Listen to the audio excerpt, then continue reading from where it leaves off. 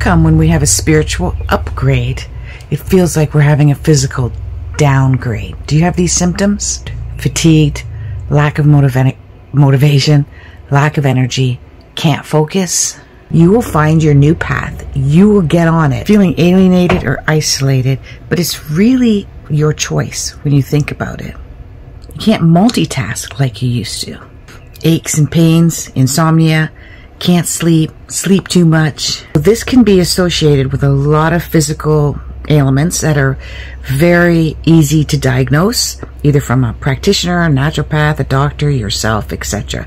However, it's also a soul shift and a mind shift.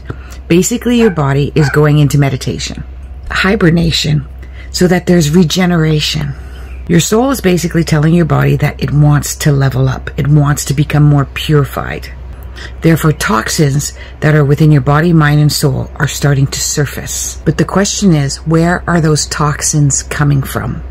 Are these toxins coming from toxic relationship, toxic job, toxic thinking, toxic environment, toxic ingestions of food, toxic ingestions of ideas and news, and too much tabs open on your laptop? I'm guilty of that. So it's going to force your body to rest.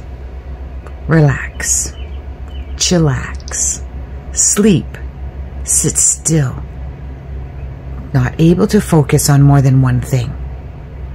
It's going to ask your body to sit with the hurt, with the pain, with the nothingness or the everything that is contributing to holding you back from upgrading.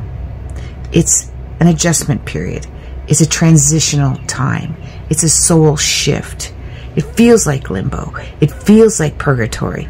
But trust me, you are upshifting. You're not downshifting. It doesn't feel like that while you're in between. I call it the in-between state.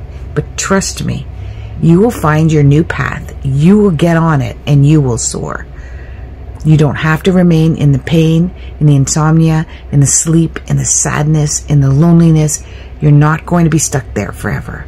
You're just in an adjustment period. And that's what I help my clients through.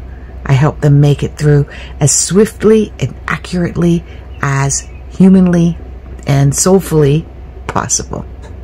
AskHollyHall.com